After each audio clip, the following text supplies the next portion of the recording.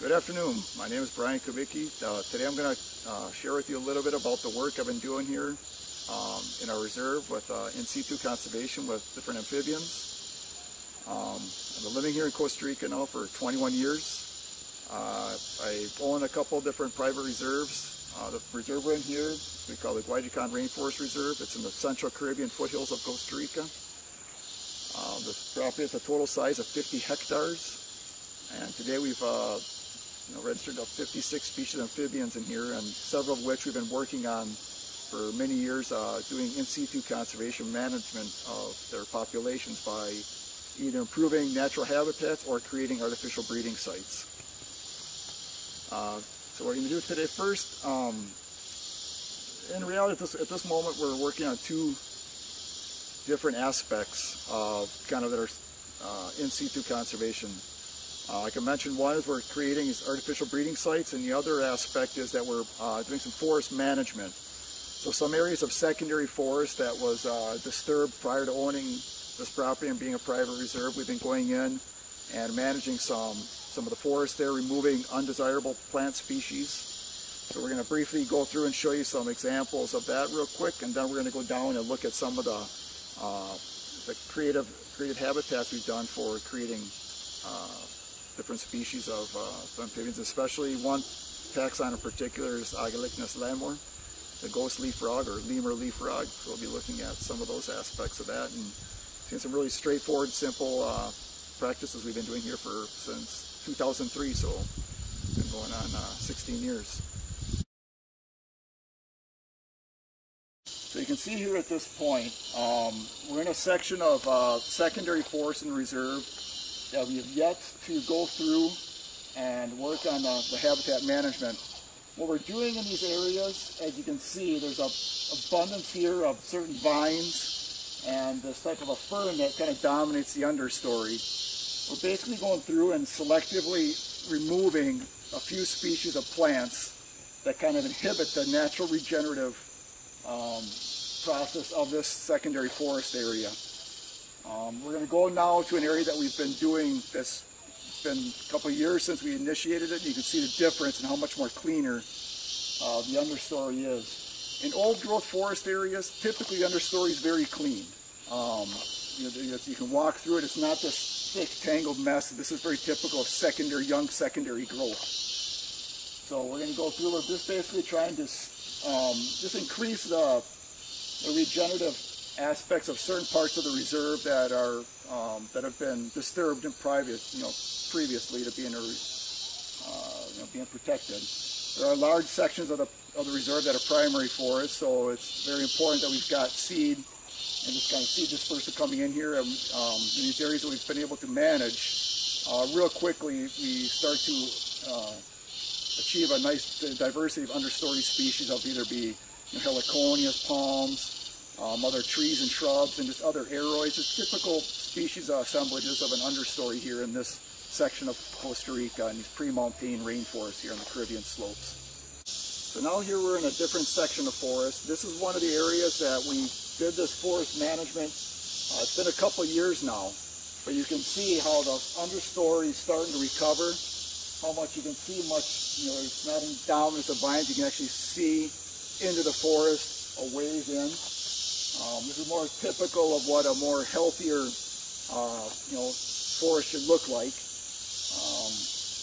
So it's definitely in progress. There's about 7 hectares here in the property. We've been working on this over the last 2.5–3 years. We've been working in different sections. The section I just showed you that hadn't been touched yet, that's one of the last remaining sections, which are right now currently starting to get in there. The first aspect is we get in, we cut vines, and we start to remove the ferns that are in either binding ferns that go up into the trees, otherwise terrestrial ferns. There are certain species in particular we're targeting, and it's just simply physical removal, and then going back over 6-month periods, going back through and removing once they start to pop up again.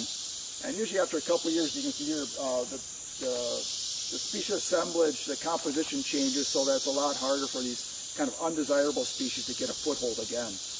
They originally got a strong foothold when this area was more disturbed, more cut, and they kind of had more of an advantage.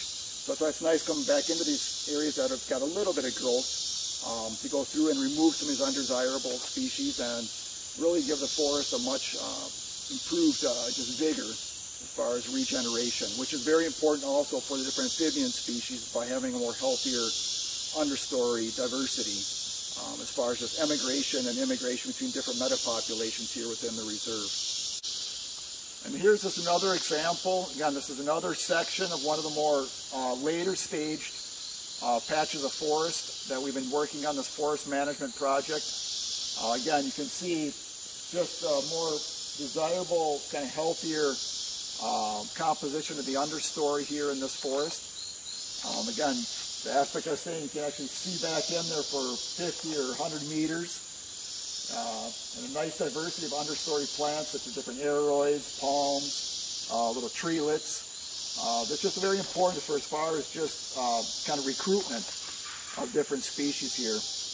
And we've obviously been seeing a good increase even in some of the different anurin species that are typical in this area, especially different crogastarids that will be just kind of epiphysiously on the vegetation in this area. So it's a lot of work, and as far as the physical work, but it's something that we feel is extremely important, especially in these sections of forests that have been disturbed in the past. It's a reality that, again, in these different areas, you've got kind of a mixture of areas that you have old growth forest next to these secondary forest areas, and typically in little patches. So it's important to get in there and try and just do a little bit of management just to try and kind of shift back that composition of the flora back to a more desirable natural aspect, which is typical, indicative of these types of forests in these pre-montane slopes of the Caribbean side of Costa Rica.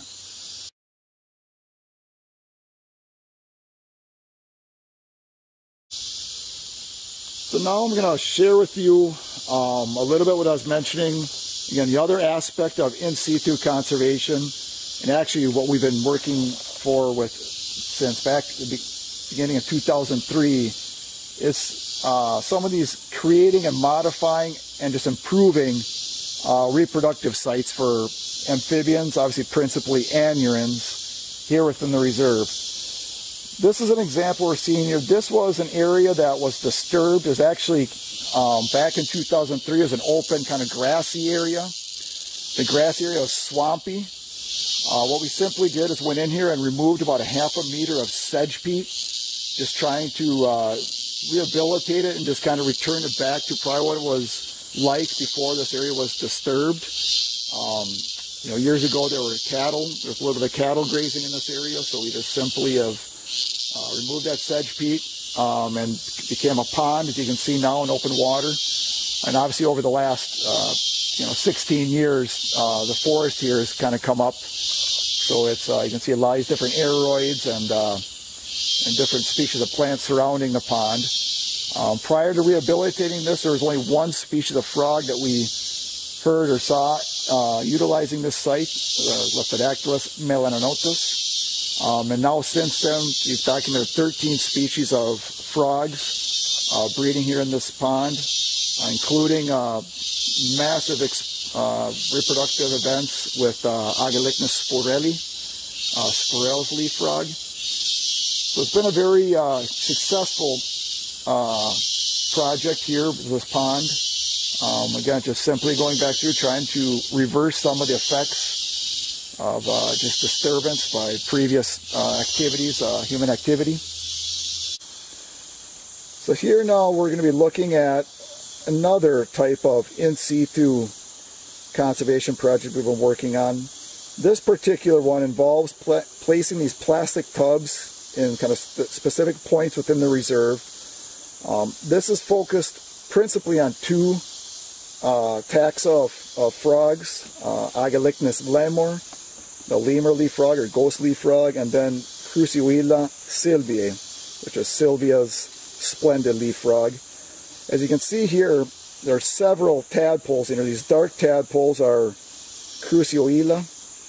There's also some Agalichnus lemur in there, but principally what we're looking at here are Cruciuilla sylviae. It's very simple. By simply placing these plastic tubs, which are a very cheap, very cost-effective method. Putting them in here, as you can see, we put this in the buttress of this Calvija tree, this Carapa guianensis, and just simply these different, these aeroids here overhanging some aeroids above the tank that are overhanging the water, or even just simply these branches that are overhanging the water serve as areas for ovipositing sites. So you can see, we're panning up here, you can see these aeroids. So a lot of times they'll either oviposit on these just the leaves overhanging the water. And again, it's a very simple, very cost-effective. This little tub costs $20. We placed several at different places in the reserve, and it's been extremely successful. We've got definitely every single tub we've placed on their own, animals have shown up. Typically within 6 months you'll start seeing either males or actual eggs deposited on the vegetation, just the structures overhanging these tubs. We have several different metapopulations in the reserve through using these different tubs, and even also we'll use 55-gallon barrels cut with the top cut off to have a little bit more volume of water. The one main thing you have to do is once in a while, typically once or twice a year, maybe come through and physically remove a little bit of the leaf litter that accumulates in these tubs. But the water is, we don't put any water, it's just simply from rainwater. Fortunately here in Guayacán we receive an average of about 6 meters of rain per year, so there's not any kind of shortage of having to add water to any of these tanks. We have this region of Costa Rica doesn't really have much of a defined dry season. Just a few months of the year, a little bit drier, but still we average typically at least 200 to 250 millimeters of rainfall in those drier months.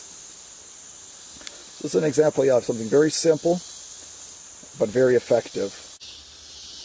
Now here I'm going to share with you guys, this is another example of a pond we made, but this pond is actually, we purposely did this in more of an open area. This pond was made back in 2008. We call this a pasture pond because when we made it, it was more of an open grassy area. And you see now it's grown up quite a bit with young secondary growth.